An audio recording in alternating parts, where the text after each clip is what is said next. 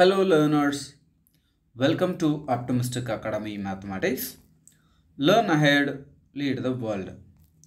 In the video, difference equation ஒன்ன solve பண்ணுவோம்.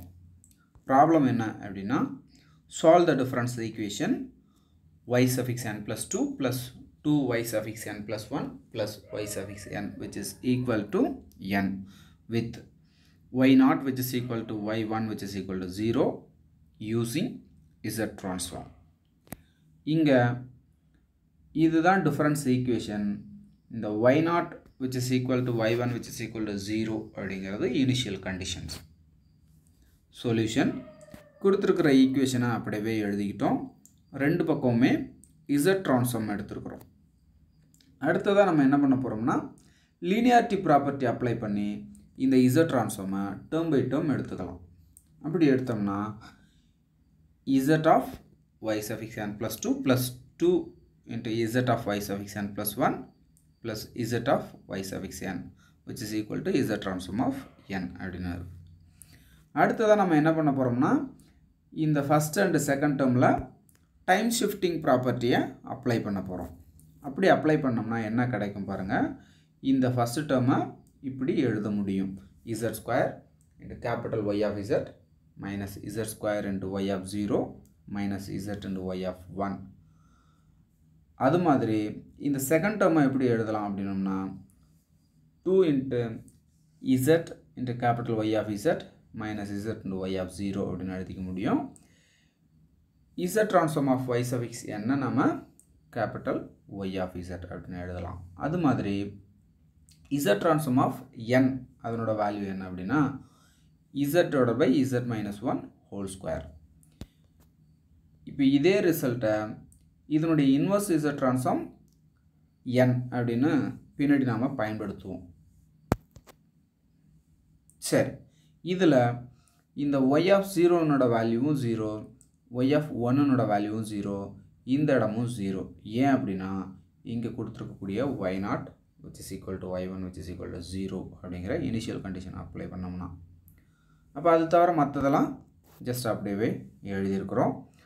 அடுத்த டேர்ம்ல என்ன பண்ண போறோம்னா இந்த கேபிடல் Y of z காமனா வெளியில எடுத்துக்கறோம். அப்போ z square plus 2z plus 1 into capital Y of z which is equal to z divided by z minus 1 whole square அப்படினு கிடைச்சிருக்கு.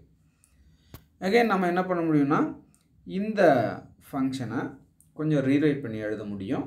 எப்படி எழுதலாம் அப்படினா z plus 1 whole square அப்படினு எழுதிக்க முடியும். அதுதான் இங்க பார்க்கறீங்க. அடுத்ததா நம்ம என்ன பண்ண போறோம்னா இந்த நியூமரேட்டர்ல இருக்கக்கூடிய z இங்க டினாமினேட்டர்ல கொண்டு வந்தறணும். அது மாதிரி இங்க ப்ராடக்ட்ல இருக்கக்கூடிய இந்த z plus 1 whole square right hand சைடுல டினாமினேட்டர்ல கொண்டு வந்தறணும். இத முதல் ஈக்குவேஷன் அப்படினு எடுத்துக்கறோம். அடுத்ததா நம்ம என்ன பண்ண போறோம்னா ரைட் ஹேண்ட் சைடுல இருக்கக்கூடிய இந்த ஃபங்க்ஷனை பார்ஷியல் ஃபிராக்ஷனா பிரிக்கணும். இதுல டினாமினேட்டர்ல ரெண்டு ஃபங்க்ஷனுமே ரெண்டு ஃபேக்டருமே ஸ்கொயர் ஃபேக்டர்ஸா இருக்குது. அப்ப அத பார்ஷியல் ஃபிராக்ஷனா எப்படி பிரிக்கணும் அப்படினா a divided by z plus 1 அதாவது லீனியர் ஃபேக்டரா எடுத்துக்கணும் plus b divided by z plus 1 whole square அப்படினு எடுத்துக்கணும். அடுத்ததா plus c divided by z minus 1 அதாவது இந்த செகண்ட் ஃபங்க்ஷன் உடைய லீனியர் ஃபேக்டரா எடுத்துக்கணும் டினாமினேட்டர்ல.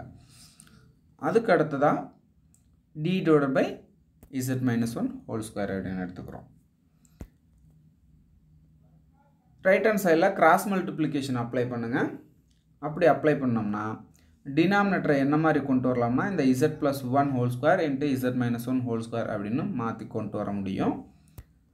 அப்படி மாத்தி கொண்டு வரதுக்கு இந்த ஃபர்ஸ்ட் டேர்ம்ல என்ன பண்ணுவோம் அப்படினா z plus 1 ஆல மேலிங்களையும் மல்டிபிள் பண்ணனும். அதே நேரத்துல z minus 1 whole square ஆல மேலிங்களையும் மல்டிபிள் பண்ணனும். அது மாதிரி இந்த second டேர்ம்ல z minus 1 whole square ஆல மேலிங்களையும் மல்டிபிள் பண்ணனும். இந்த third டேர்ம்ல z plus 1 whole square ஆலயும் z minus 1 ஆலயும் மேலிங்களையும் multiple பண்ணனும். இதுல z plus 1 whole square ஆல மேலிங்களையும் மல்டிபிள் பண்ணனும். அப்படி பண்ணனும்னா டினாமினேட்டர் எல்லாமே காமனா இருக்கும். என்ன இருக்கும்னா z plus 1 whole square into z minus 1 whole square அப்படினு இருக்கும். அப்போ டினாமினேட்டரை கேன்சல் பண்ணிட்டு நியூமரேட்டர்ஸ் மட்டும் நாம ஈக்குவேட் பண்ணிக்க முடியும். அப்படி ஈக்குவேட் பண்ணி எழுதணும்னா என்ன கிடைச்சிருக்கு அப்படிங்கிறத பாருங்கள்.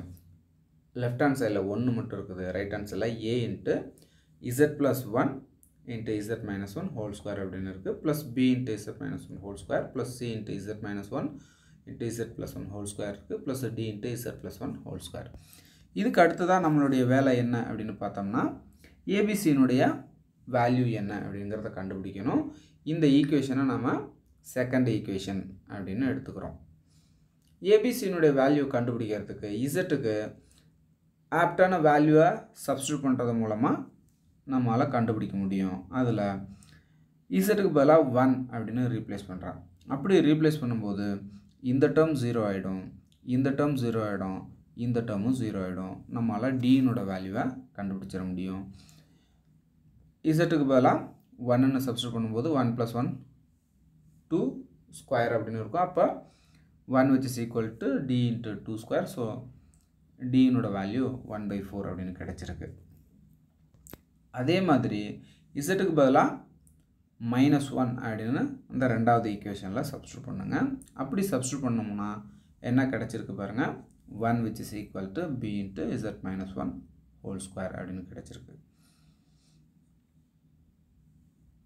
இதில் இசட்டுக்கு பதிலாக -1 அப்படின்னு ரீப்ளேஸ் பண்ணும்போது 1 which is equal to b into -2 whole square, therefore b which is equal to 1/4 அப்படின்னு கிடைக்குது. இசட்டுக்கு பதிலாக 0 அப்படின்னு சப்ஸ்டியூட் பண்ணோம்னா என்ன கிடைச்சிருக்கு பாருங்கள், 1 which is equal to a plus b minus c plus d. இதில் சில வேல்யூஸ் நம்ம ஏற்கனவே கண்டுபிடிச்சி வச்சுருக்கோம். எதனோட வேல்யூ, பியினோட வேல்யூ கண்டுபிடிச்சிருக்கோம், டியினோட வேல்யூவும் கண்டுபிடிச்சிருக்கோம். அதை சப்ஸ்டிடியூட் பண்ணியிருப்போம். அதை ஜஸ்ட் சிம்பிளிஃபை பண்ணோம்னா இங்கே ஒரு 1/4, இங்கே ஒரு 1/4 ஆட் பண்ணால் 1/2 அப்படின்னு வந்துடும். அப்போ 1 which is equal to a minus c plus 1/2 அப்படின்னு வருது. அகைன் இதிலிருந்து ரீரைட் பண்ணி எழுதணும்னா a minus c which is equal to 1/2ன்னு எழுத முடியும். அதாவது இந்த 1/2 இந்த பக்கம் வந்ததுன்னா -1/2 அப்படின்னு ஆகும். அப்போ 1 - 1/2 which is equal to 1/2. அதனால தான் இந்த ஈக்குவேஷன் கிடச்சிருக்கு. இதை தேர்டு ஈக்குவேஷன் அப்படின்னு எடுத்துக்கிறோம். இதுக்கு அடுத்ததாக நம்ம என்ன பண்ண போகிறோம்னா z³ கோஎஃபிஷியன்ஸை கம்பேர் பண்ண போகிறோம்.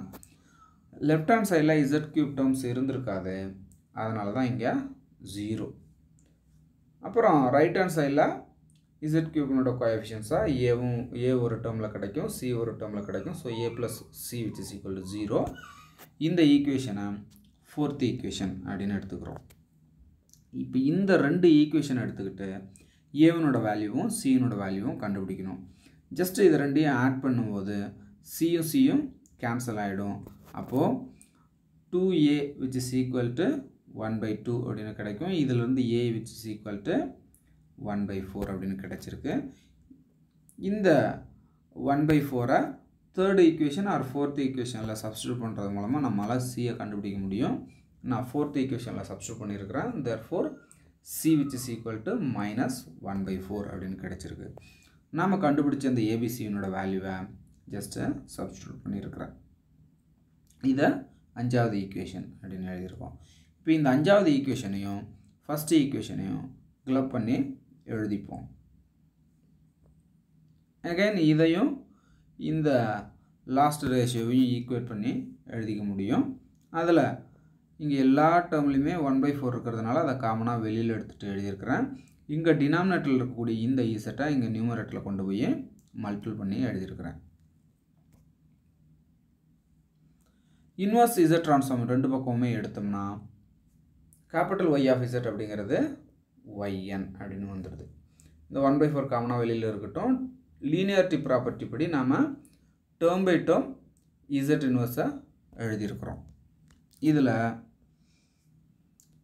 இதுக்கும் இன்வர்ஸ் இசட் ட்ரான்ஸ்ஃபார்ம் என்ன அப்படிங்கிறது தெரியும்.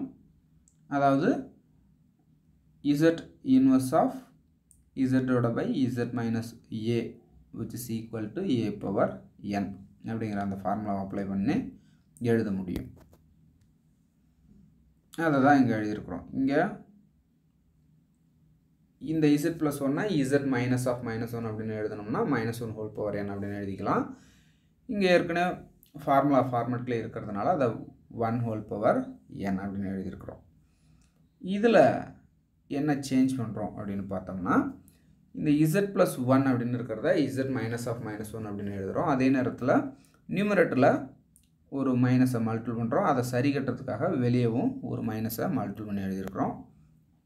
இது ப்ராப்ளத்தில் கொடுத்துருந்த n அப்படிங்கிற சீக்வன்ஸுக்கான z ட்ரான்ஸ்ஃபார்ம் இங்கே உள்ளே இருக்கிறது. அப்போ இதுக்கு இன்வர்ஸ் z ட்ரான்ஸ்ஃபார்ம் எடுத்தோம்னா n அப்படின்னு கிடைக்கும். அடுத்ததாக இதுக்கு எந்த ஃபார்முலாவை நம்ம அப்ளை பண்ண முடியும்னா இங்கே இருக்கக்கூடிய z transform of a power n into n which is equal to az divided by z minus a whole square அப்படிங்கிற ஃபார்முலாவை அப்ளை பண்ண முடியும். அப்போது இதுக்கு இன்வர்ஸ் z ட்ரான்ஸ்ஃபார்ம் எடுத்தோம்னா a power n into n அப்படின்னு கிடைக்கும். அப்போது a power n அப்படிங்கிறது ஏங்கிறது -1, ஸோ -1 whole power n இருக்கும். n அப்படிங்கிறது n பக்கத்தில் எழுதியிருக்கோம், வெளியில் இருக்கக்கூடிய இங்கே மைனஸ் இருக்குது. இதுக்கு அடுத்ததாக நம்ம என்ன பண்ணியிருப்போம்னா இங்கேயும் -1 whole power n இருக்குது, செகண்ட் டேர்ம்லேயும் -1 whole power n இருக்குது. அதை ரெண்டையும் கிளப் பண்ணி காமனாக வெளியில் எடுத்துகிட்டு எழுதியிருக்கிறோம். ஸோ 1 - n அப்படின்னு கிடைச்சிருக்கு. இதில் இங்கே n-1 இருக்குது, இங்கே 1 - n இருக்குது. ஸோ இதை ரிவர்ஸில் எழுதினோம்னா இதை ரிவர்ஸில் எழுதும்போது மைனஸ் வரும் ஃப்ரண்ட்டில் n-1 அப்படின்னு வந்துடும். அப்போ n-1 காமனாக வெளியில் எடுத்துட்டிங்கன்னா இதிலிருந்து 1 இதிலிருந்து minus of -1 whole power n அப்படின்னு கிடைக்கும். இதுதான் நமக்கான final answer. Thanks for learning.